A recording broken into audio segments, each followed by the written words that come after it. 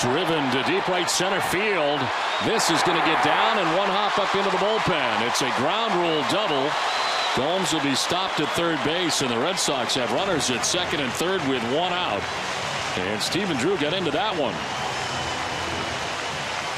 Well, I'll tell you what, Scherzer's lucky this isn't a two-run bridge ball, because this is a high changeup. Back-to-back off-speed pitches, and he leaves his changeup up, and Drew, he lifts this ball. I thought it had enough, but it one hops the bullpen, and that's not a break for the Red Sox, because Gomes would have scored on this ball. Now second and third with one out.